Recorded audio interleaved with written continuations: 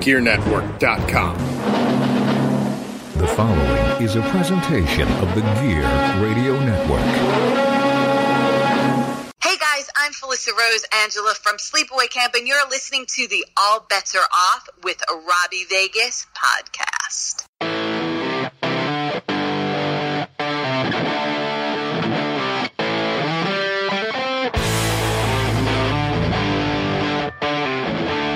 What's up, rock soldiers, and welcome back to the All Bets Are Off podcast. I'm your host, the Rockstar Robby Vegas, as always, and today we have Bill Randolph on the show. That name sounds very familiar to our horror listeners because Bill is in Friday the 13th Part 2, so we're going to be talking a lot of horror today, and I won't spoil anything. I always let our guests do most of the talking when it comes to that. So I do want you guys to know that before we get Bill on the phone here, that this episode is presented by Away Travel. Quite simply, Away makes everything you need for a trip away. Away started with the perfect suitcase and built from there, creating a range of travel standards developed from the travel stories of friends and seatmates. The pieces aren't smart, they're thoughtful, with features that solve real travel problems. To give the whole world access to better travel standards, Away took the direct-to-consumer approach to lower prices, and the quality is guaranteed. Your Away suitcase will be with you for life. We're teaming up with Away and Podgo to give you the best deal on premium luggage by going to podgo.co/away. That's podgo.co/away. Away Travel, here to make your journey seamless. That's especially useful to our wrestlers who listen to the show because you need some good luggage when you're going from show to show, town to town. So make sure you guys check that out, and they are a sponsor of the show. So of course it helps us out as well. Let's not waste any time. Let's get Bill on the phone and let's talk some Friday the 13th Part 2, which was voted by our listeners in the horror community as their favorite Friday the 13th movie for the most part. So let's get him on the phone and see what he has to say.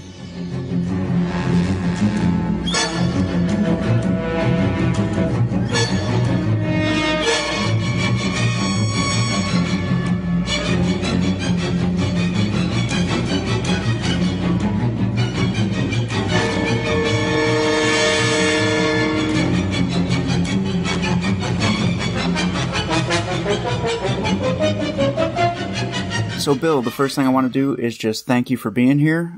This is going to be a lot of fun for me because I'm a big fan of Friday the 13th, so thank you. My pleasure. So I kind of want to take it back as far as you can remember and tell me how old you were when you started to develop like a love for acting and realize it was something you might want to do. Well, it was when I was a junior in high school, so I don't know, how old is that? I guess that's 16? Is there a certain thing that brought that, out of you, where you saw a certain movie or certain thing on TV that you were like, yeah, that's what I want to do? That's interesting because my family lived in Europe from 5th grade to 10th, when I was in 5th grade to 10th grade. And so we didn't watch television at all, and certainly because we were living in France and Germany, did not go to movies. I didn't really get back to film and movies until we then moved to California when I was in 10th grade. And my high school actually had a very active theater program, and they did a production of, and of course now I'm blanking on it. But I went and saw, a production that they were doing of The Fantastics. And it was so cool, and it was so fun, and it just kind of sparked an interest in getting involved, in theater in high school. Mm-hmm. And then the following year, they were having auditions for George M., and my social studies teacher, Mrs. Froelich, I actually remember her name, said, there's an audition this afternoon for George M., and said to the class, why don't you try it? Who knows? It might change your life. And that's exactly what happened. I went and I auditioned, I got in, and it changed my life. Oh, wow. Okay, cool. So now, was your first big role was that in Dressed to Kill? Actually, I was doing Dressed to Kill, but at the time I was in a Broadway production called Gemini. And so I had already worked quite a bit as an actor and was already in the Actors Equity Association. I was already in the union. And so casting directors in New York knew who I was, or certainly started to know who I was. Mm-hmm.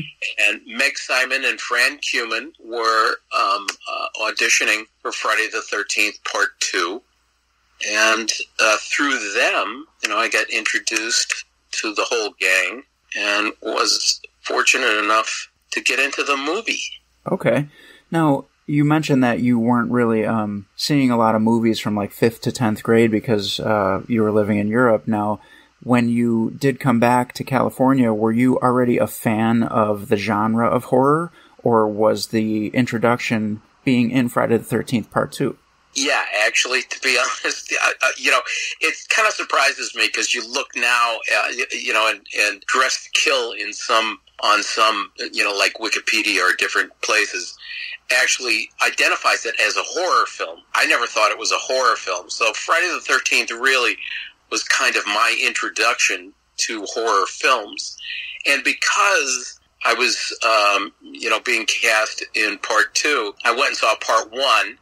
And, certainly I played Kevin Bacon's clone in Part 2. Yes. and, Kevin and I knew each other from, the New York theater scene. In fact, there was a bowling alley between, 77th Street and Amsterdam Avenue on the Upper West Side. And as a group of actors, young actors, we used to go bowling all the time. So I knew Kevin from bowling and from a variety of mutual female acquaintances and things like that. So, yeah, I was pretty much introduced to horror films because of that. Now, did they purposely want you to kind of look like Kevin Bacon in the second one, or was that just you guys naturally did? Well, you would like to think, no, I'm so original that they just said, who cares? Let's go with it. But certainly, I'm sure that they had it in mind that they were trying to capitalize on the success of the first one, and they made it so quickly after the first one that I'm sure that it didn't hurt that Kevin and I had similarities. Right, of course. So you get the cast in the film, and so now you're kind of new to the genre as far as watching it, and now you're involved in it. So what was it like on set? Was it like an eerie feeling for you, or were you just kind of like going with the flow, or do you remember what was going through your mind? Oh, yeah, let me tell you. The thing that was great was, and I know that it wasn't exactly the same for the set of the first of Friday the 13th, but with us, we did not film on the same lake, even though you're supposed to believe that it's the same place, a few years later. Mm-hmm. But there were two camps that were on this lake that we filmed. And the first camp was a Boy Scout camp, which is where all the crew and the cast and everybody stayed and, would come after filming and, sleep and eat and drink and whatever. And then about, a mile or so on the other side of the lake, we would bus, or drive to this other side of the lake. And there was another camp, which is what we used essentially for the entire set, except for Jason's lair, which they built in the middle of the woods somewhere. And also, we did go on location to the bar that one night and, driving, in fact, where we meet Ted, Stu Charno, mm-hmm. in that little city, that little town, that was, maybe 10 miles from the lake where we were actually filming. But, other than that, everything was, once we were up at the lakes, we pretty much were there the whole time. And it was a blast. It was like, being in summer camp. We had a lot of fun. Now, we had Lauren Marie Taylor on the show a few months back, and she was telling us how during the filming, she was actually terrified because people were playing like pranks on her. Were you one of those people?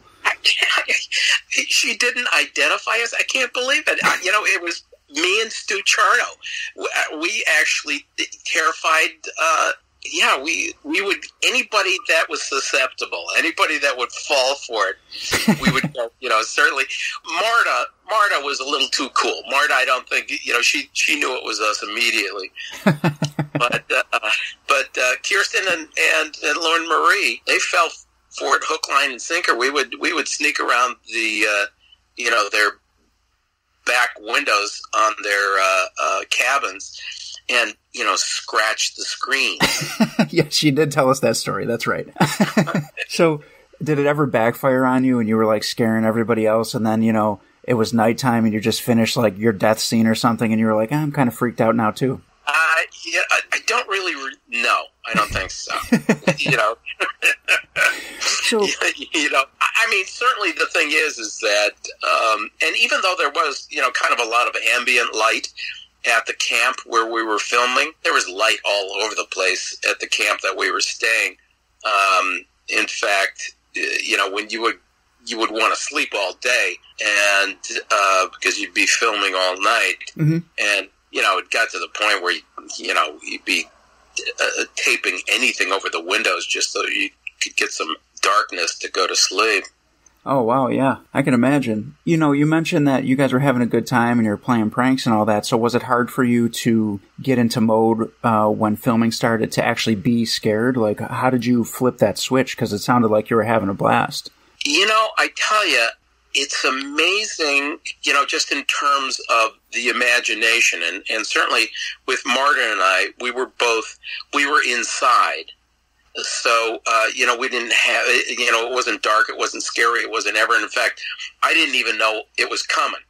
Oh, okay. And even though we took walks, in the beginning of the film, down all these paths and whatever, Marta, Sandra, wanted to convince me that, it was pretty creepy. And for the most part, I just wouldn't buy it. So I don't think that really happened. And certainly the thing about all the special effects is that they're so cool and they're so technical and, that just the nuts and bolts of it were a lot of fun for me. So I didn't get creeped out as much as I was just fascinated by, the execution of it. Right, yeah, I can understand that. So when it came time for filming death scenes and things like that, you were more so just, interested in how it was going to work and what it was going to look like. Yeah. It's funny because essentially, and unfortunately, I mean, now with the last Blu-ray set, you actually do see Sandra and our death film the way that it was filmed and the way that Carl Fullerton set it up. Mm-hmm. And but up until that point, I had never seen it on film. I don't know if anybody other than Carl Fullerton had ever seen it the way that they originally were planning on putting it in the film. Because by the time it came out in 1981, the ratings board had cut it so much that, Sandra reacts to the spear and then it's through the bottom of the bed. Right. So you don't actually see it penetrate either of us. And the special effect that Carl Fullerton set up, you see it go through the back. It's really a pretty cool effect. So do you remember, speaking of the newest release, do you remember actually seeing it for the first time in theaters yourself and just seeing it all put together and what was going through your head at that point? Yeah, I mean, we were very lucky. Paramount set up a screening for the New York actors and their agents and whatever, so that they could send Fran and Simon, Fran Cumin and Meg Simon were at the screening and whatever. So that was pretty tame. And, everybody, because they're in the industry was, real cool and everything. But I actually was able to head out to, like a multiplex, a Cineplex in New Jersey and see it with a live audience. And that was really fun. I mean, that was terrific. I mean, that it was much more effective in a dark theater with a bunch of fans than it was in a screening room with a bunch of industry snobs.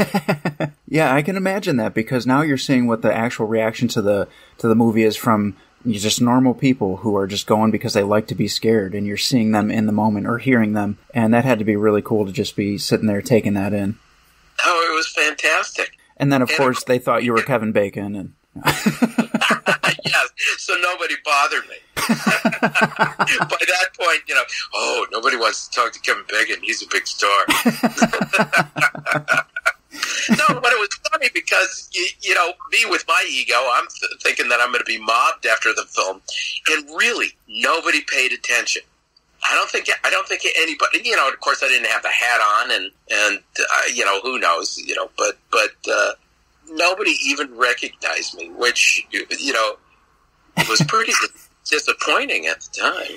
Well, nobody expected a camp counselor to be there at the movie. I know. Yeah. You mentioned that was your introduction to horror, so are you still a fan of horror movies now, or did you kind of let that go with just being in the movie? Well, it's interesting because I'm not a horror fan where I constantly am looking for horror films, but certainly I think that the genre has matured and improved so much that now, when you see, they're like A-listing horror films or whatever, that it's so much scarier and than what we, because you look back at both the first Friday the 13th and Part 2, they're really tame by today's standards. And, and I also think that psychologically films are built up much more, more complicated. It's not as simple as it was with Friday the 13th, because both Part 1 and Part 2 were pretty straightforward. You have sex, you die.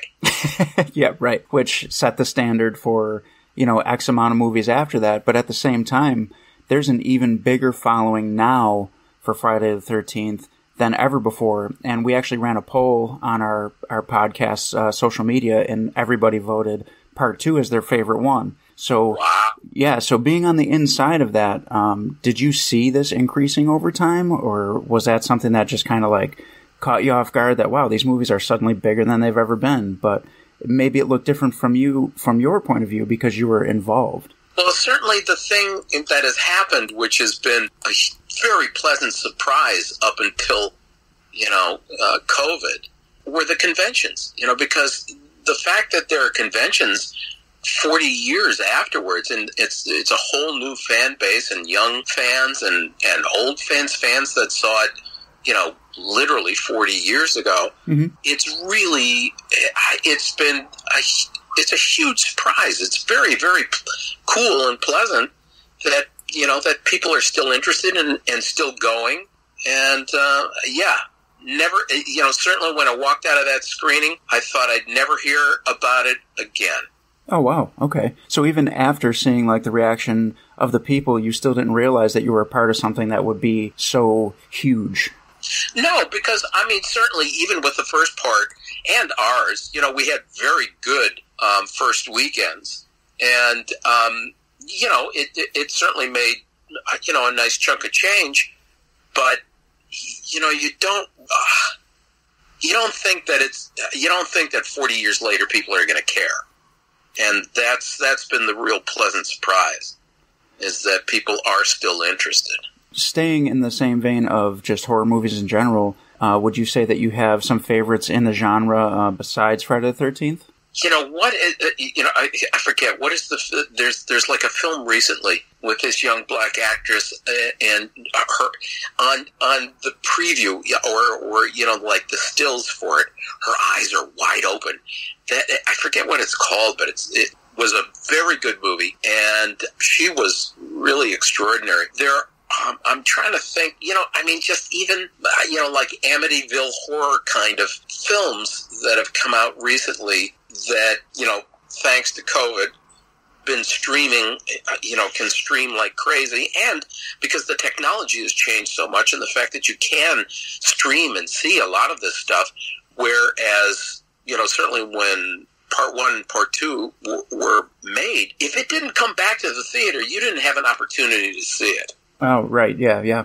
And then, fortunately, TMC picked it up, and they've been playing it a lot on television. But even so, they would only play it like around Friday the 13th days or around Halloween, because they would, glom onto the Halloween theme. And certainly Halloween with Jamie Curtis was a fantastic film and kind of kicked off the genre. You just didn't have the opportunity to just go look for anything that you wanted to stream and could, 4 o'clock in the morning, just, put in the earbuds and go to town. Right, that's true. Now, do you feel, and I've heard this said, so Friday the 13th, a lot of people say, is the reason for the slasher genre. Now, I know that, like, Texas Chainsaw and Halloween came first, but I feel like the blueprint going forward was Friday the 13th. Do you agree with that? Yeah, absolutely. I mean, those guys, with the first film, they really plugged into something. And not only that, because they made part 2 so quickly afterwards, and they came in succession, part 1 in 1980, part 2 in 1981, it really kind of cemented the fan base. And not only that, but the, the ability to make money. Right. And, nothing helps success better than success. Certainly when people were seeing that, hey, this is a genre that can be, or certainly with horror films, you come up with a decent script and a lot of good-looking actors that will work for nothing because they want to get film on themselves. You find a lot of talent, and you can produce these fairly inexpensively, and it gives you a much better possibility of success. So did you follow the franchise moving forward after you were in part 2, like when 3 and 4 and all of them started coming out? Were you keeping up and watching just, to support, or is it something you got into maybe later? I got into it much later. A lot of it had to do with the conventions. Okay. And a lot of it also had to do with the re-releases of, DVDs. And this latest, very fortunate that I was able to get this last, complete box, Blu-ray box set. Mm-hmm.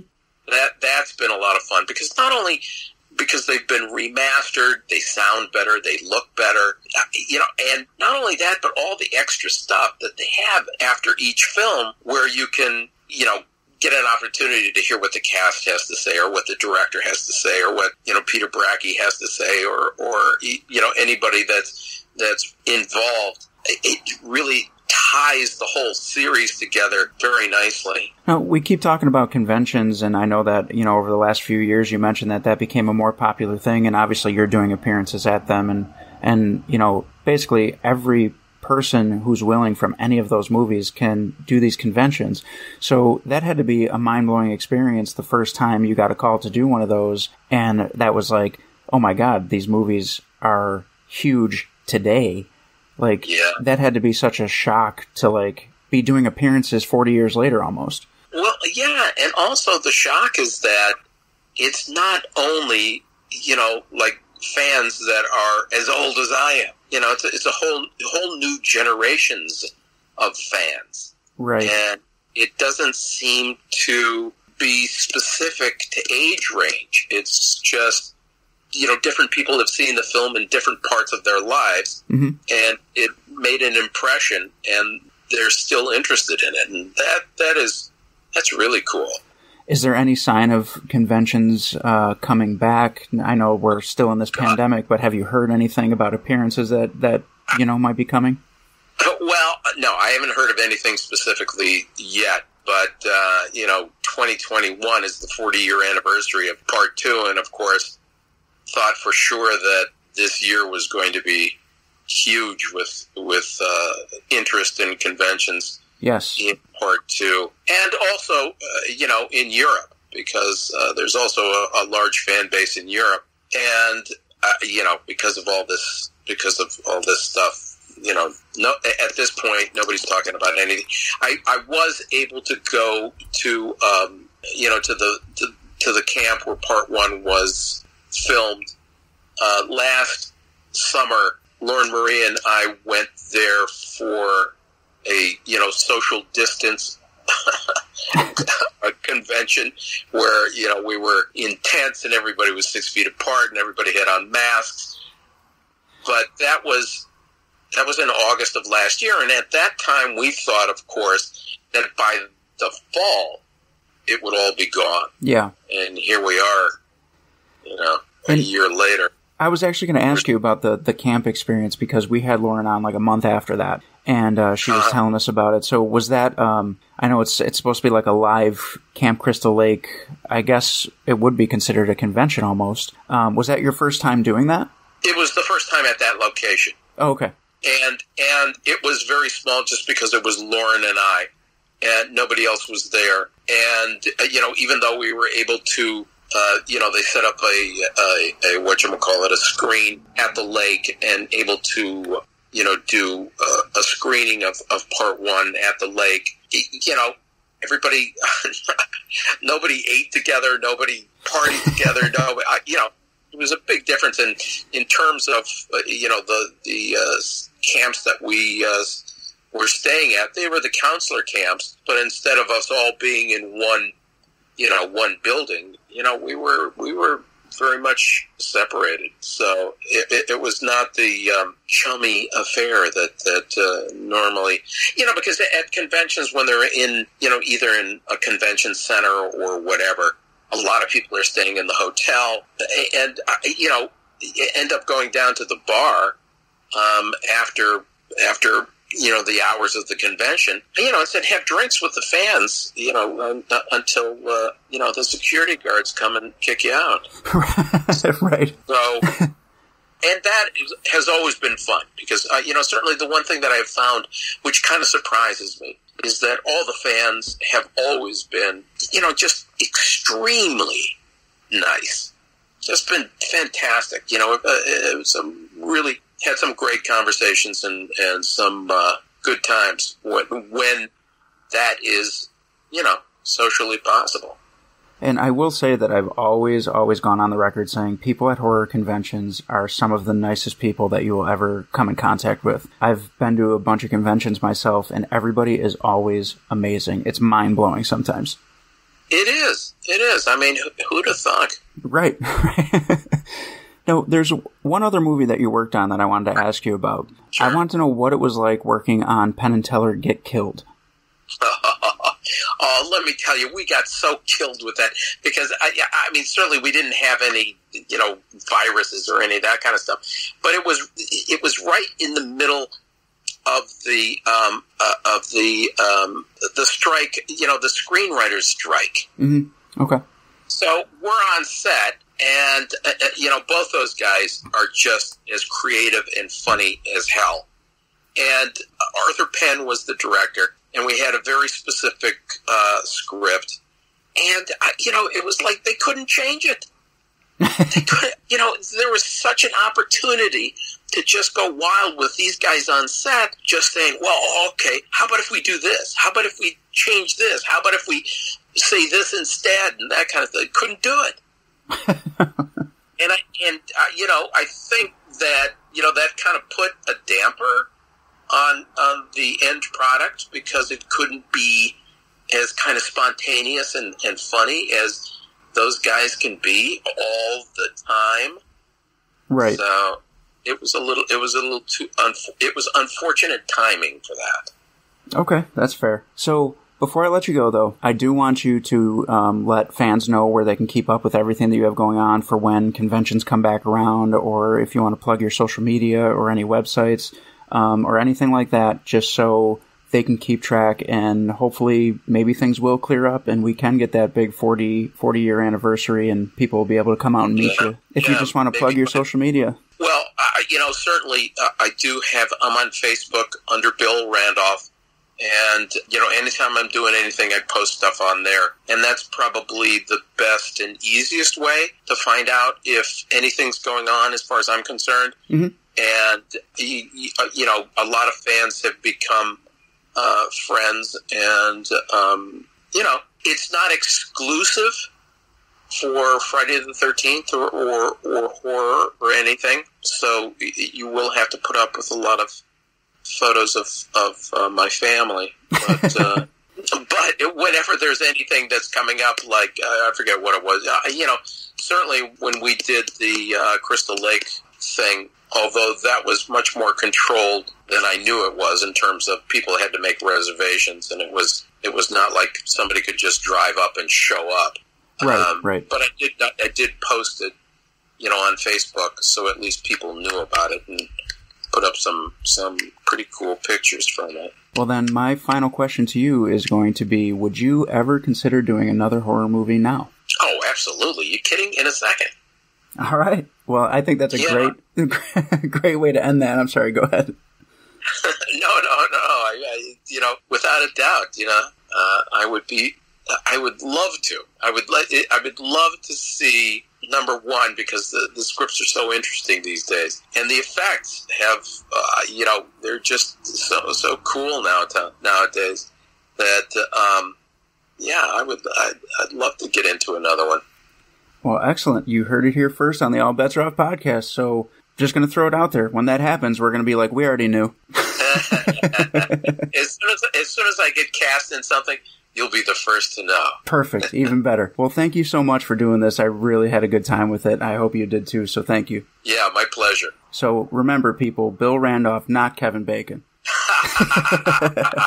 Thanks, Bill. I appreciate it. All right, rockers. So that was Bill Randolph, Friday the 13th, Part 2, 40-year anniversary this year. What better way to celebrate than to have him on the show? And you guys already voted that you love this movie. #1 out of the franchise, so check it out this year. Hopefully conventions will come back before the year's over. And, there'll be meet and greets and all that. And, of course, when that happens, we will let you guys know. We were working with Nickel City Con for their convention and all that stuff. So I'm sure we'll get first dibs on that. We'll let you guys know.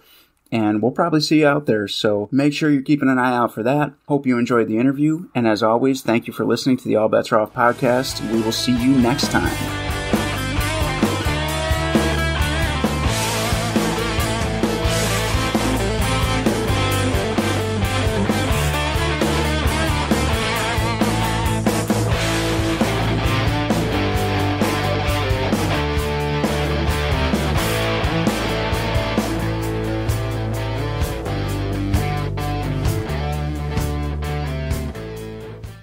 The preceding presentation has been brought to you by the Gear Network.